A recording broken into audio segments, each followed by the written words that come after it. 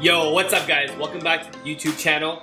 Now, I know a lot of you guys saw the intro for my DJI Mavic Air giveaway, and a lot of you guys told me you found it funny, which is awesome.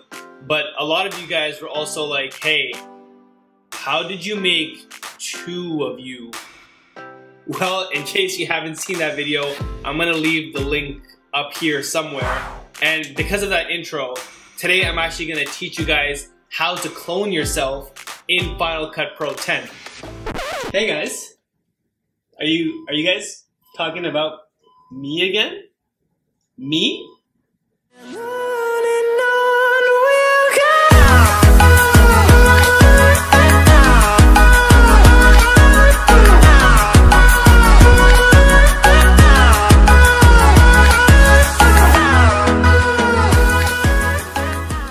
Okay, so let's jump right into Final Cut Pro 10 and we can get down to business. Okay guys, so welcome back to Final Cut Pro 10. Now that we're in Final Cut Pro 10, there's actually a few things that you need to do before you can jump into the software and start editing to create that cloning effect. And that first thing is obviously that you're gonna wanna record yourself twice acting as both characters. Now, I can give you guys a few tips on how to do this, but you basically need to act out the scene from both perspectives. And something that I like to do is that when I'm saying my lines as the main character, I'll take a pause when the other character should be speaking, and if I'm still in frame and I'm not talking, I'm gonna start thinking about the lines that my imaginary character is gonna be saying, and that's gonna tell me how long I need to pause before I can start speaking again and doing my lines as the main character. So basically you just need to pretend that there's an imaginary person talking to you and you sort of have that conversation with yourself. So that's kind of my 2 cents and my advice on how you can act and how you can trick yourself into acting for how you can create the cloning effect later. And the other tip that I want to give you guys is that you want to record the whole thing in manual focus. And the reason for that is that you're going to have multiple characters jumping in and out of frame, and you don't really want the camera to be hunting for focus and trying to decide where it should be focusing. So manual focus will ensure that everything is super crisp. Okay, cool. So now that we have that out of the way, we can actually start editing our cloning effect in Final Cut Pro 10. Okay, so now that we're in Final Cut Pro 10, the first thing you want to do is you want to drag in the 2 clips of your 2 characters. Now you'll see that I've already gone ahead and done this. So over here I have a clip of character A, who is my main character, who's speaking to the camera, and then suddenly I react to an imaginary character B, who's jumping into frame and talking to me.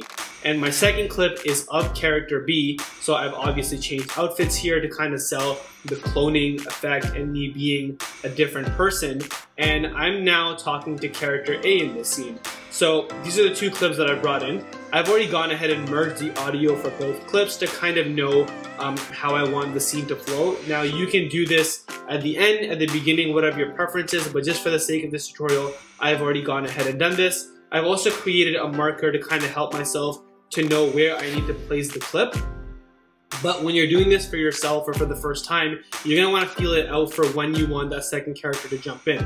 Now, the first thing you're gonna wanna do is you're gonna wanna take the clip of character B and you're gonna wanna drag it on top of character A. Now, you wanna make sure that character A always stays the main focus of your timeline and any additional characters you wanna throw on top.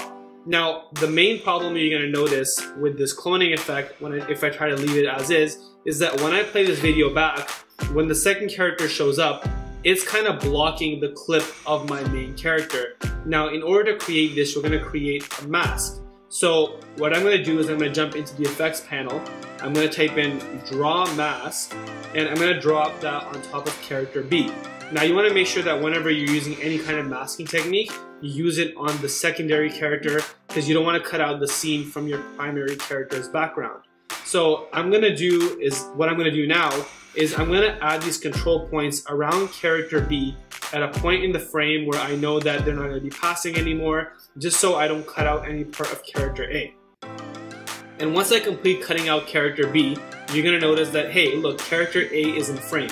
Essentially what the draw mask tool does is whatever part of the area of the image I cut out is going to be the only part from that clip showing. So when clip B is playing over, you're going to see that wherever these red dots are, that's the only portion of that clip that is capturing, and that's why it's able to keep both characters in frame. Now, one more tip. if the line is too sharp between the two scenes, you're gonna want to increase the feather over here just to help blur that out. And you can put that up to 100. I usually do that because it just looks the smoothest for the cloning effect.